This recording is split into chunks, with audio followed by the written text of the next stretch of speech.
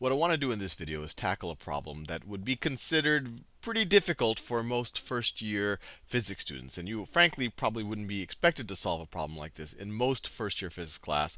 Or if you're in an advanced or honors class, you might be expected, or it might be a bonus problem. But it's an interesting type of problem.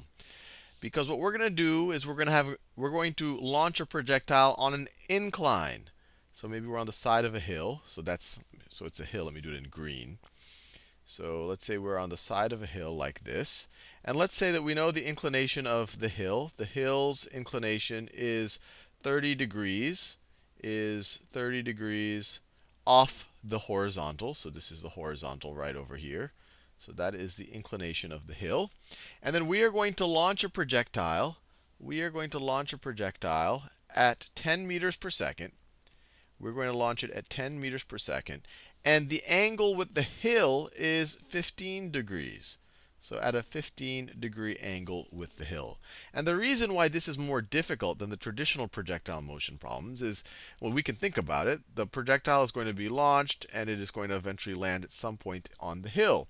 But we can't do the simple figure out how long it's in the air using its vertical velocity, because we don't know what the vertical displacement for this thing is going to be, unless we know how far down the hill it lands. Because the further down the hill it lands, the higher the vertical displacement. So we have to think about both the horizontal and the vertical displacement at the same time. And as we walk through this, you'll see how that can be done.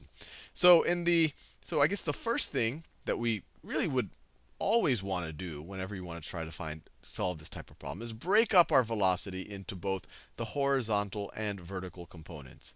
So the vertical component of our velocity is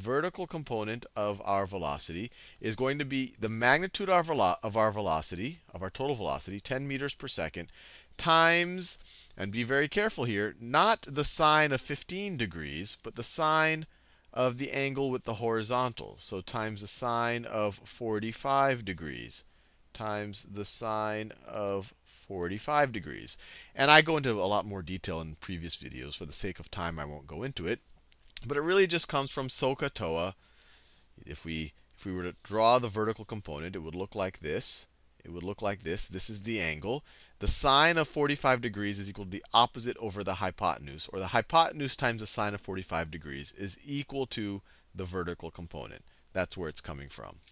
Let me get rid of some of the stuff I just drew just so it makes it a little bit cleaner.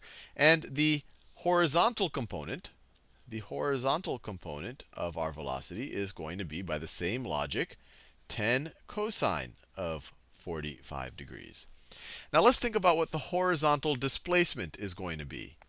The horizontal displacement, and I'm just going to go straight to the formula that we've derived in the last few videos.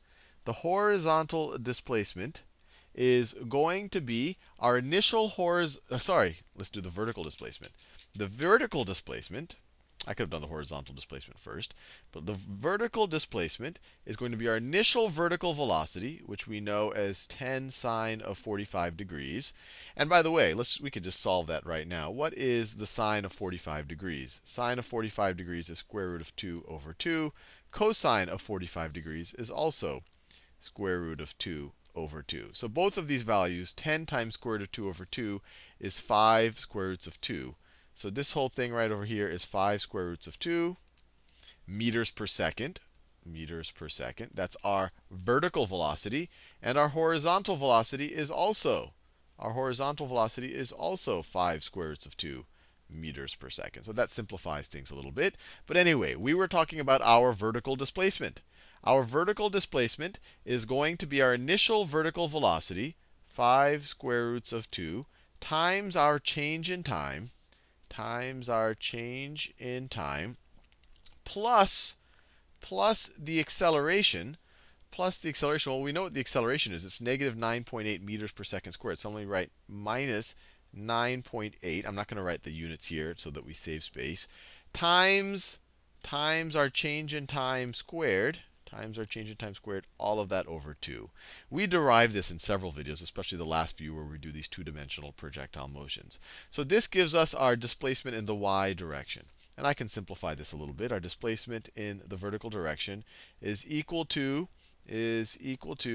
5 square roots of 2 times delta t times, let me do it in that same, times delta t, change in time, minus 4.9 times our change in time squared. Times our change in time squared. So we know we have this constraint right over here. And now, so this gives us our vertical displacement as a function of time. Let's think about our horizontal displacement as a function of time. Our horizontal displacement is going to be equal to our horizontal velocity, which is 5 square roots of 2, times our change in time. Times our change in time. Now what can we do next? Well, we have to have some relationship between our horizontal displacement and our vertical displacement. And that relationship is going to be given to us by this incline. So wherever we land, let's say this is where we eventually do end up landing. What is going to be our horizontal and, well, let's think about our horizontal and our vertical displacements and what their relationship would have to be. So if this is where we land, then this would be our, let me do in the same colors.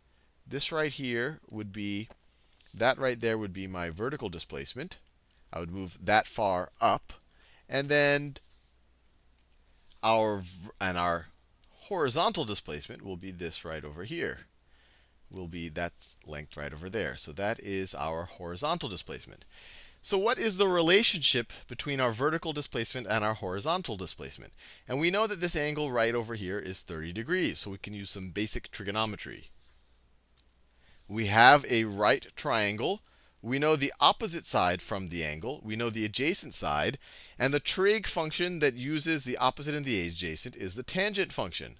So we get the tangent of 30 degrees is going to be equal to the magnitude of our vertical displacement over the magnitude of our horizontal displacement. Over the magnitude of our horizontal displacement. And the tangent of 30 degrees, that's the same thing as the sine of 30 over, let me just do it over here. So the tangent of 30 degrees is the same thing as the sine of 30 degrees over the cosine of 30 degrees. Let me do this a little bit neater. And the sine of 30 degrees is 1/2. This is equal to 1/2. And the cosine of 30 degrees is the square root of 3 over 2. So this is equal to 1/2 times 2 over the square root of 3, which is equal to 1 over the square root of 3. So we get the magnitude of our vertical component over the magnitude of our horizontal component. This is our horizontal component right over here. Over our horizontal component is equal to 1 over the square root of 3. Is equal to 1 over the square root of 3. What's useful about this is it gives us a relationship between our horizontal and vertical component, or between our vertical and our horizontal components. And we can use this constraint right over here to then solve for one of these two. And let me show you how we'll do it. So let's just explicitly write this. So if we multiply, well, let's do it this way. Let us cross multiply here, which is really the same thing as multiplying both sides by the square root of 3 and the magnitude of our horizontal component. We get the square root of 3 times the magnitude, and both of these are going to be positive, and we know well, let me just write it this way, times the magnitude of our vertical component is going to be equal to the magnitude of our horizontal component. The magnitude of the horizontal component. So right, just like that. So we now have a relationship between the length of these two vectors. And we can use this relationship to substitute back into the constraints that we already have. So the second constraint right over here, let's use this information. The second constraint says that our horizontal component is going to, of our displacement is equal to 5 square roots of 2 times our change in time. Or another way of thinking about it, if we divide both sides by 5 square roots of 2, we get our change in time is equal to the horizontal component of our displacement divided by 5 square roots of 2. But we also know that the horizontal component of our displacement is the square root of 3 times the vertical component of our displacement. And I'm going to get a little bit, here I explicitly wrote the magnitude notation. When we start dealing with the either just the vertical or the horizontal component, I can just write it like this, because it's either going to be a positive or negative value, and that specifies both the magnitude and the direction. So what I'm going to do right over here, and obviously the way I've drawn it right over here, both of these are going to be positive values. It's upwards displacement in the vertical direction, so that's positive by our convention, and we're moving to the right, so that's positive also by our convention. So I can rewrite this over here as being equal to square root of 3, square root of 3, square root of 3 times our vertical displacement, and all of that's over 5 square roots of 2. All of that is over 5 square roots of 2. Now, the whole reason why I did this is this expression right here contains this information, contains the ratio between our vertical displacement and our horizontal displacement, and it also contains the information of how does the horizontal displacement, how does that change as a function of time. So our time needs to be equal to this. So this is our time as a function of our vertical displacement now, not time as a function of our horizontal displacement. And what we can do is we can use this constraint with our original vertical displacement as a function of time to then solve for our vertical displacement. So let's do that. Let's substitute this business right here for delta t in this top equation right over here. So if we do that, and I'll write it big, we got our vertical displacement.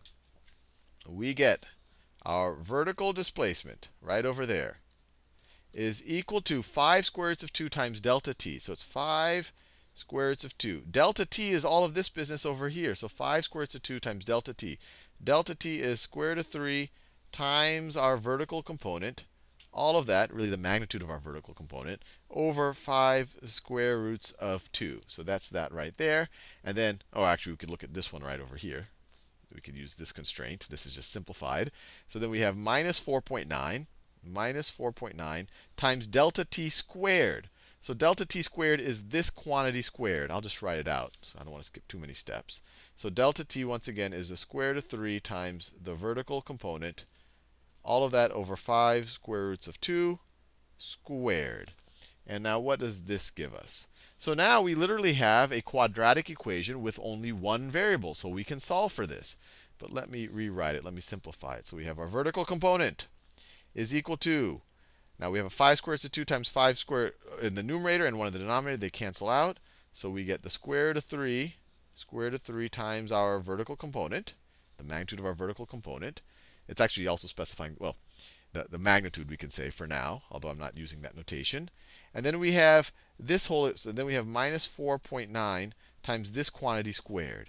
So that's going to be square root of 3 squared is 3 times the vertical component squared, and then over 5 squared, which is 25, times 2. That's the square root of 2 squared. So 25 times 2 is 50. And so we get, if we were to simplify this a little bit more, let's subtract this from both sides. We get, I'll do it all in one color, 0 is equal to the square root of 3 minus 1 times our vertical component, because if we subtract this from both sides, that's square root of 3 times our vertical component minus 1 times our vertical component. So this is square root of 3 minus 1 times our vertical component. And then we have all of this business.